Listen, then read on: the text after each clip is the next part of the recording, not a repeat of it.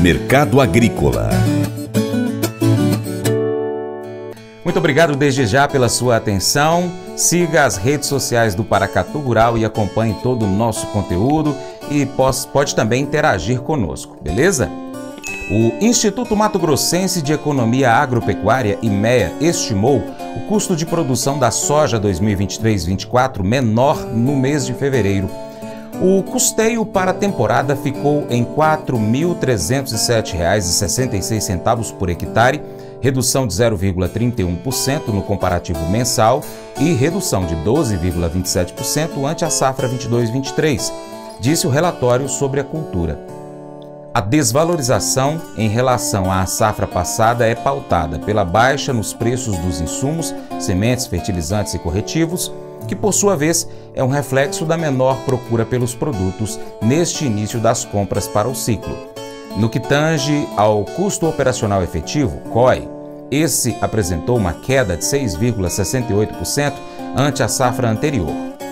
Conforme o IMEA, as aquisições dos insumos para o ciclo 23-24 estão atrasadas no estado do Mato Grosso.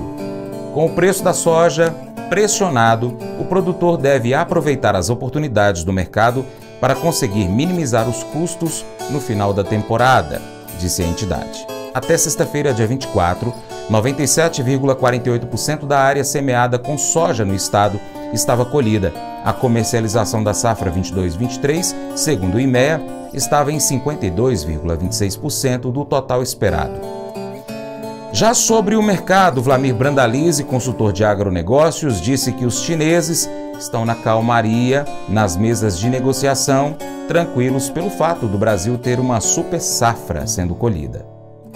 O mercado internacional está mostrando a China com pouca presença de novas compras de soja. Chineses muito tranquilos nesse momento, sabendo que tem grandes volumes de soja no Brasil para ser negociada. Eles estão na calmaria. O mercado da soja teve 4 pregões seguidos nos últimos dias, em cima de fatores não diretos da soja em grão especificamente, e sim em cima de fatores calmaria do mercado financeiro, alta do trigo através das medidas do Putin de começar a querer limitar a exportação de trigo, que acabou dando um fôlego positivo para o farelo, né? A falta de oferta de farelo da Argentina puxando o farelo, e o farelo dando um fôlego para a soja, que voltou a navegar aí primeiro mês aí no maio, ó, na faixa de 14,60, quase bateu os 14,70 no spot maio, mas em cima de fatores extras que não são diretamente a soja, porque a soja tem um fator muita soja no Brasil para negociar, e isso ainda vai pesar muito, e o mercado também se protegendo um pouco, justamente porque nesse final de semana, nesse final de mês, né, 31 de março, tem o relatório de estimativa de plantio americano. Então há uma expectativa que a área, se mantido o dado do USDA de fevereiro, seria 35.400.000 hectares. Qualquer coisa acima ou abaixo vai acabar mexendo um pouquinho nas cotações. Então o mercado de soja veio recuperando um pouco de fôlego, mas já dá sinais de fraqueza. A gente vem comentando porque o fator importante é o grande volume de soja brasileira para ser negociada. Então não há uma garantia ainda que esses últimos dias de alta aí ele vai se consolidar e seguir em frente, porque o fundamento grande oferta de soja continua no Brasil, muita soja. Mês de abril e maio é período que tem muita necessidade de venda no Brasil para o produtor fazer caixa. Isso pesa no mercado, provavelmente vai pesar. Então muita atenção, a gente tem comentado que estamos navegando em uma semana de cavalinho encilhado, aquele produtor que precisava fazer caixa aí acabou pegando as cotações melhores em dólares nessa semana, as cotações em dólares melhoraram, e aí o produtor acabou fazendo fechamentos importantes, houve crescimento nos portos, os indicativos melhoraram, porque ainda tem grande parte da safra ser negociada. Para ter uma ideia, nessa semana nossos dados apontam que temos 39% da safra negociada, agora a safra vai se afunilando para a colheita, frente a 57% do ano passado, 55% da média, continuamos atrasados, e está indicando que na safra que vem sendo colhida, caminhamos aí para colher perto de 154 milhões de toneladas. toneladas, continua como super safra. Os armazéns lotados do Mato Grosso, lá os armazéns já lotados no Paraná, e aí vai Brasil afora, Mato Grosso do Sul, Goiás, muita soja ainda para ser negociada. Nesse ritmo aí nós temos aí um grande volume, né? Temos quase,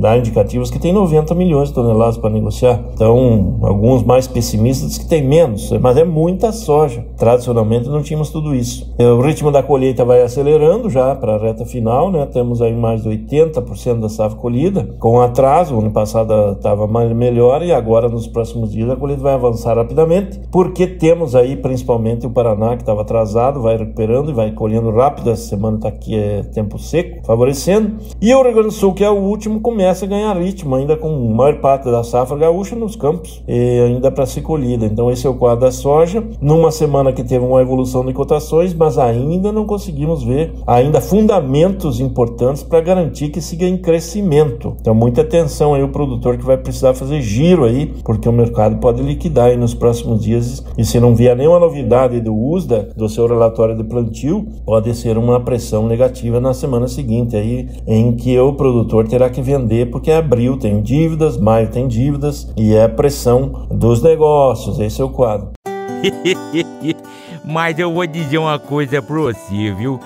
Se quiser colocar propaganda sua aqui nesse programa, ó, eu vou dizer um negócio, você vai ter um resultado bom demais, senhor. Isso mesmo, é facinho, senhor. Você pode entrar em contato com os meninos ligando no telefone deles, é o 38, é o 991810123, bem facinho. É muito bom porque aí a sua empresa vai sair dentro de um programa que é ligado aí ao homem pra mulher do campo. É nós que vai estar assistindo e também vai ver sua propaganda. É bom ou não é, só?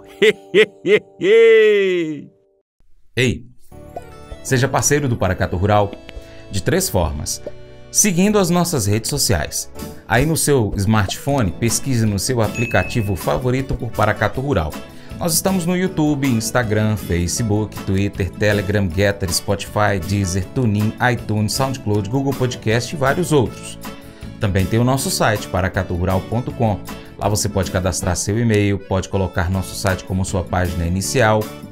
Segundo, curta, comente, salve, compartilhe as publicações, marque os amigos, comente os vídeos, os posts e áudios. E terceiro, se você puder, seja apoiador financeiro com qualquer valor via Pix. Você, empresário, anuncie conosco a sua empresa, no nosso programa, no nosso site, nas nossas redes sociais.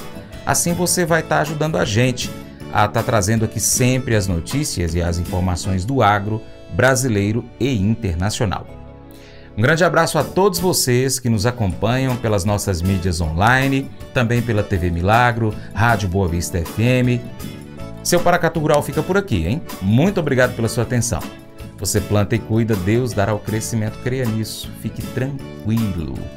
Deus te abençoe e até o próximo encontro. Tchau, tchau.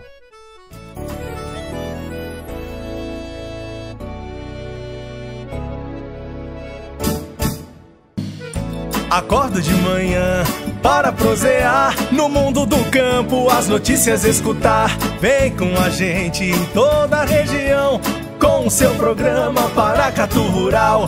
Tem notícias, informação e o mais importante, sua participação. Programa Paracatu Rural. Programa Paracatu Rural.